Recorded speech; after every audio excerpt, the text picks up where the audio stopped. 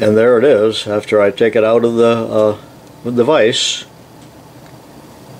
I got a little deburring to do, and you can see this is 5-degree angle here and here, as well as the radius itself.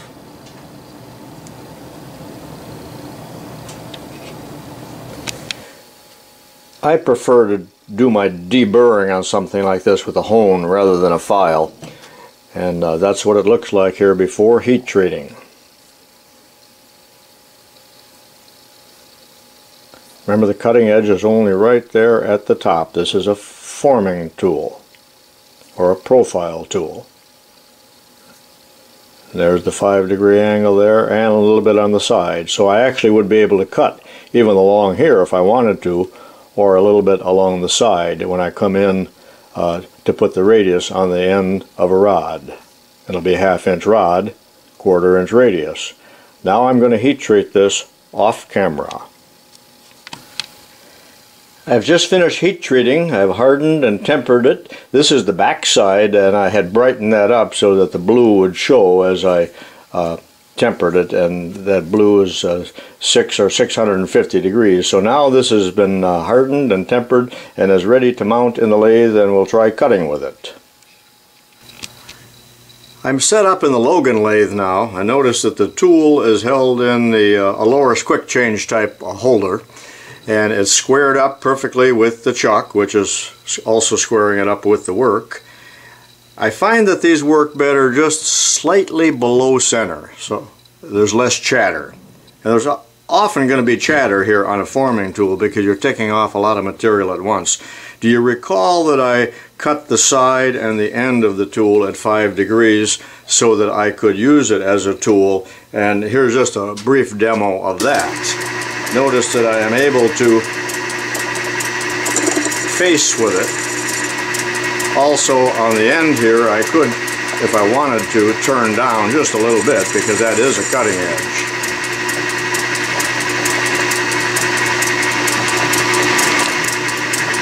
The carriage should be brought up against the work here so that you will truly clean up the entire end of the work this way. And then I'm locking the carriage and then feeding straight in with the cross feeds.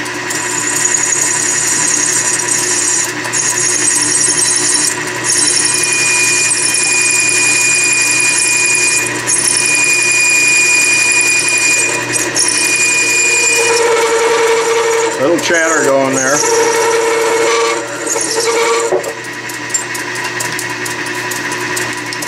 Now you don't want to go in too deep or you will leave a little bit of a step.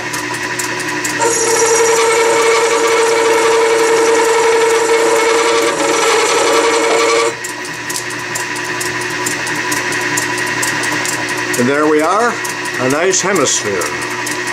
Now if there's a little wobble there, it's because the chuck is slightly out of whack, and the work may be slightly bent as well. And that's why you see a little bit of that wobble. Now we have 1/2-inch brass, which will give us a 1/4-inch radius.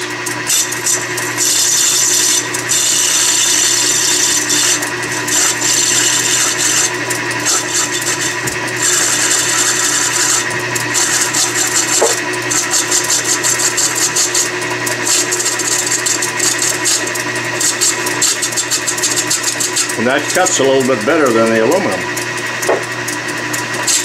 for some reason.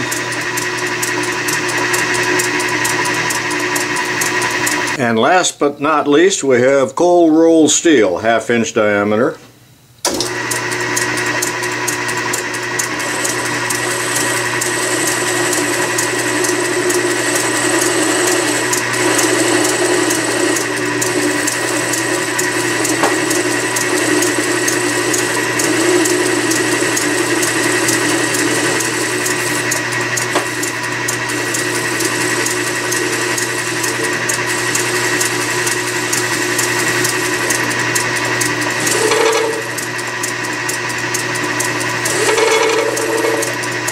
Just a little chatter on that. And there they are. Aluminum, brass, mild steel. Now just one warning here. The larger you make the radius, the more it's going to tend to chatter, because you're cutting, when you get down to the final size, over quite a large distance here, rather than at one point, and that tends to cause chatter. And that's it for that method of turning a radius. Here are some radius gauges in their various forms. For the larger sizes, they're individual pieces. For instance, this is a 5/16, and you got 5/16 radius here, here, here, here, and here. So they're pretty universal. But for the smaller sizes, they're going to look something like this, like a pocket knife, or like feeler gauges, and each one is marked as to what radius that it is. These are metric. Now here's a set of Starrett radius gauges, and here's the 1/4 inch at the 250 thousandths, and that is what we were doing here. And you can always check your work with these. Also check the tooling. And we know that's going to be correct because I used a 1/2 inch end mill that I measured before I started, and it was accurate. But these are radius gauges for checking the work. And the final method I'm going to show you of producing or turning a radius is with a ball turning attachment. And I will put a radius on the end of 1-inch Deburring stock. That's a type of plastic that machines very well. This does not show up real well in the video because of the glare, but I'm going to use this white Deburring. And let's go on over to the Atlas lathe where I have already set up the ball turning attachment. This is a homemade ball turning attachment. I did not make it. It is capable of turning a full ball, or a ball on the end of a stem. You can't produce a totally free-form ball like a ball bearing because there has to be some way to hang on to it. But in this video I'm just going to show you how to make a radius with it, and in the next video I will actually turn a ball. So we'll set that aside, and this is again 1-inch Deburring, and I have already set this up for the correct radius, so that's a 1/2 inch radius, and it takes a lot of explanation to set this up, and this video has already run way too long, so I'm not talking about the setup at all in this video, just showing you how I will use it to put that radius on the end of this stock. The tool has already been set, and it's simply like a universal turning tool like this, so it will turn from both directions, but it's 1/4 inch high-speed steel. And all I'm going to do is move this lever back and forth to form the radius. But I must not come any more than perpendicular to the work with the tool, or I will start to make a ball. I've already set this on center, and we're ready to go. And here we go. After each time I swing the tool, I will be advancing the cross feed about a 1/4 turn.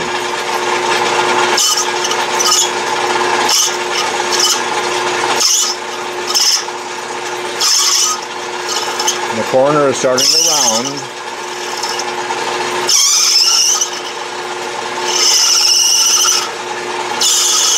I can actually cut going either way, but I get a better finish coming out.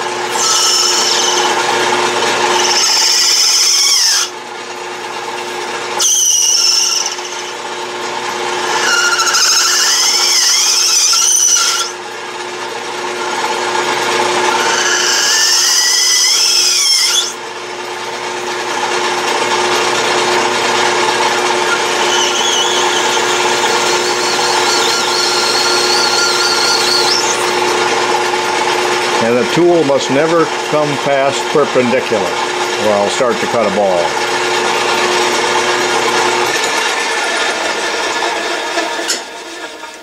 And that's all there is to it. I did have the carriage lock, so I'm backing that out of the way.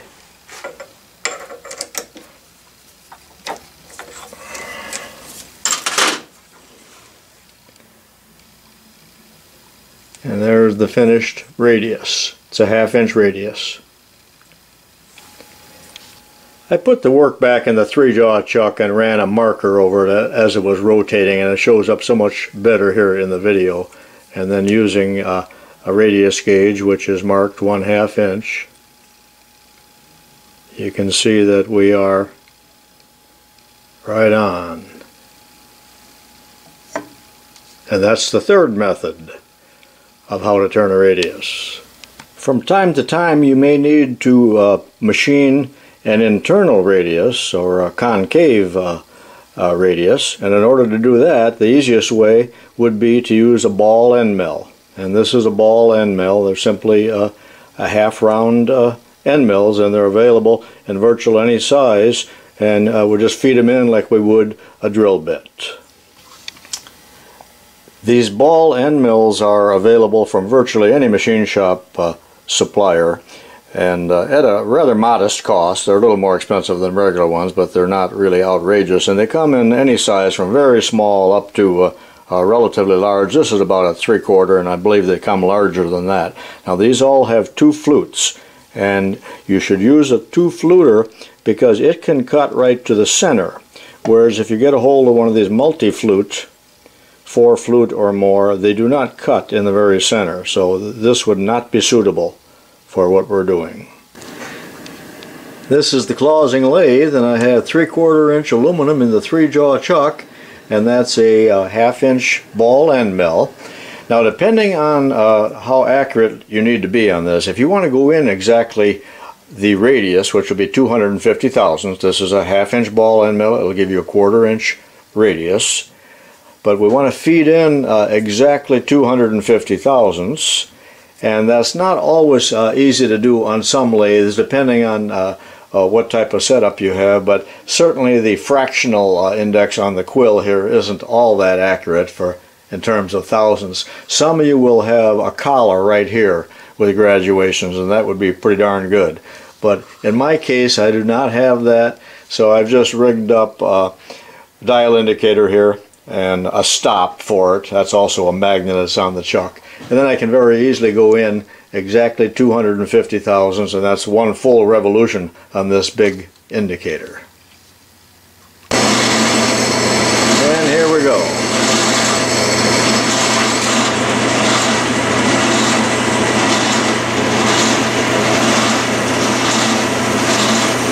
That's an 1/8 inch deep.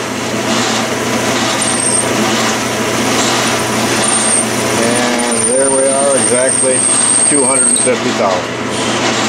And it's that simple to make an internal radius if you have a ball end mill. This is the one I just machined.